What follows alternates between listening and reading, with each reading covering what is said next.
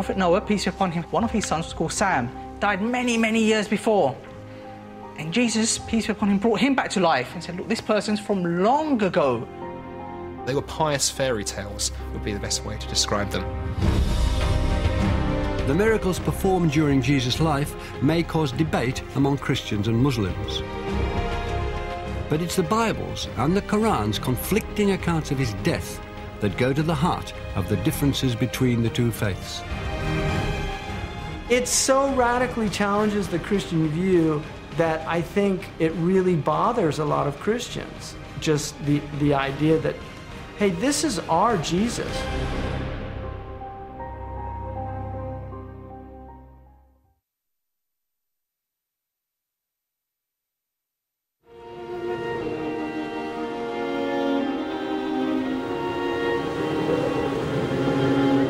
The Islamic version of the events of Jesus' life contradicts many core beliefs of the Christian faith.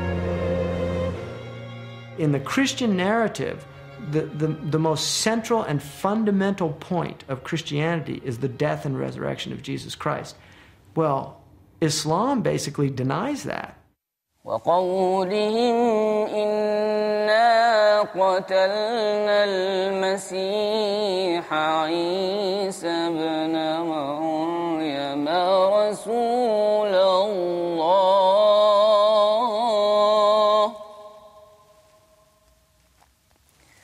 وما قتلوه وما صلبوه ولكن شبه لهم.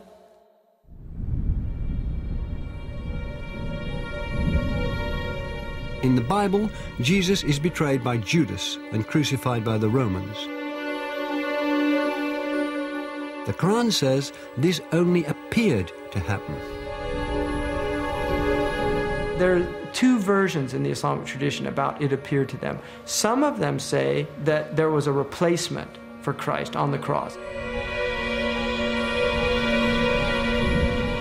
When the Romans had captured Jesus and were taking him away to the cross to be crucified, God Almighty set into motion a rescue operation.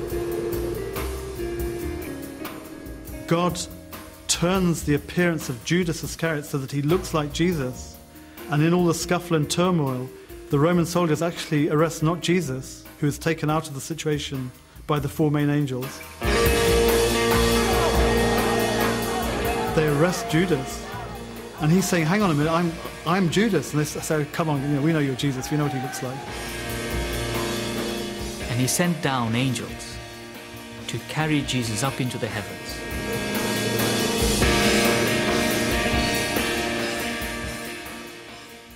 The other opinion is appearance and reality.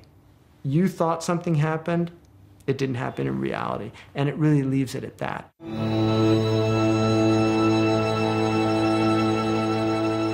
But Christians believe that the Bible's account of Jesus' death by crucifixion, written several centuries before the Quran, is the true one.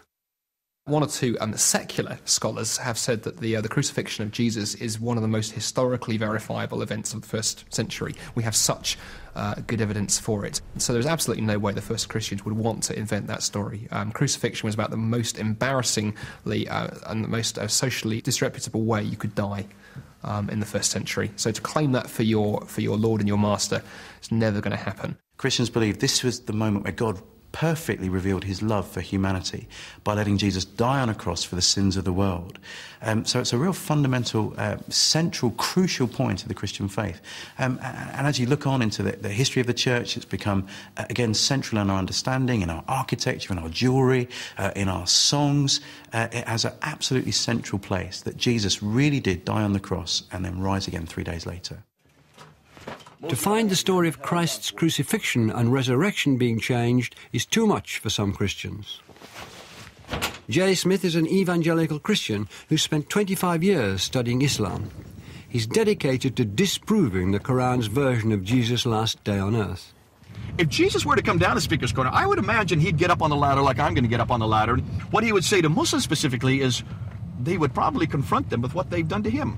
what their scriptures have done to him, not them personally, what their scriptures have done to him by taking away his divinity, by also suggesting that the greatest act of history, the most sacrificial act that anybody has done, to die for mankind, God himself to die for that which he has created, has completely been eradicated, has completely been thrown out of their scriptures.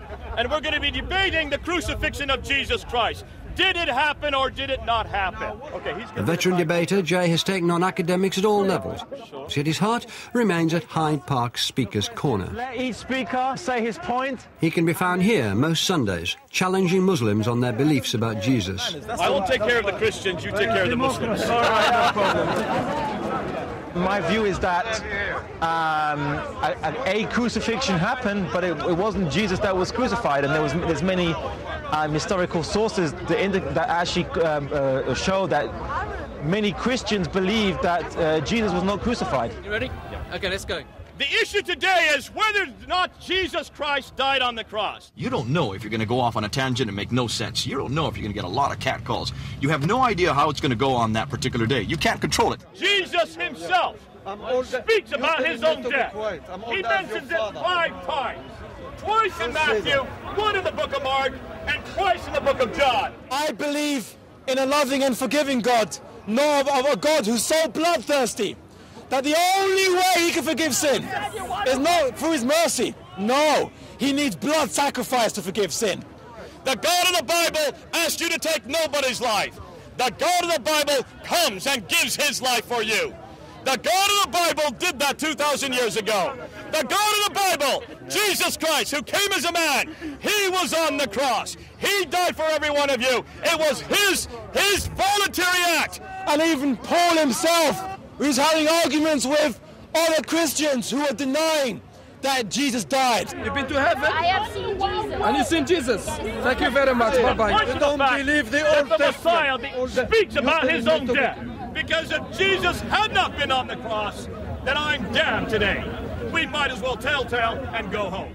The essence of Islam is submission to the absolute, to the divine. And that's where salvation lies, in submission to the divine, or at least a recognition of the divine. In Christianity, salvation lies through the acceptance of the blood of the Lamb. That is a completely different narrative than the Quran is giving. Who's right? Well, the Quran says, you make your choice here, and I'm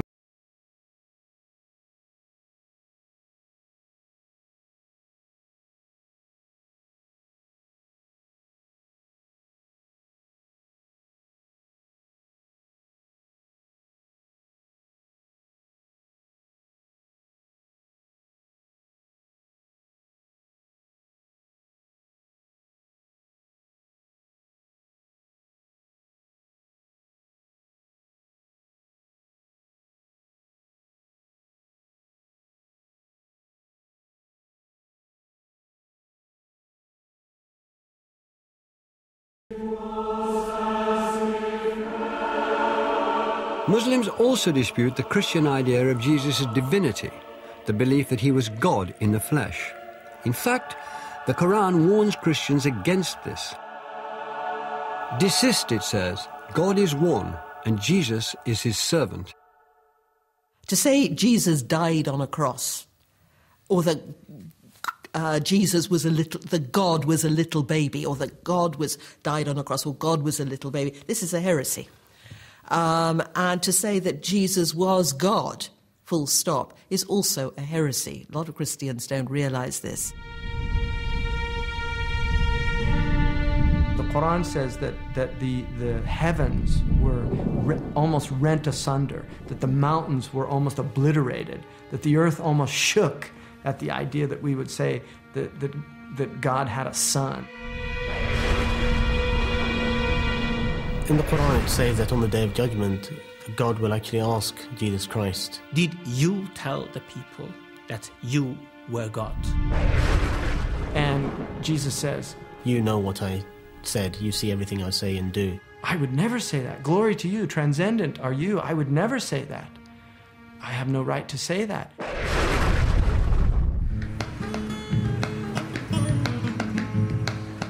Zachariah King is a poet who runs an Islamic bookstall on Edgware Road.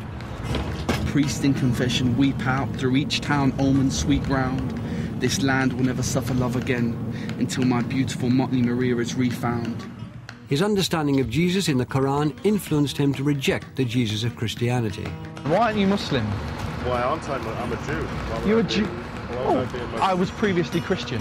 Ya Allah. Allah. Once I started to learn about Islam and realising that Jesus prayed, Jesus ate, Jesus went to the toilet, Jesus was born, Jesus had companions, all of these things, that he went through pain, that he went through anguish, that he beseeched his Lord. These things are not befitting for me of God and therefore the Son of God. For Christians to believe that Jesus was God in human form is absolutely fundamental, because it means that God understands us. God isn't some distant deity living in the glory of heaven. He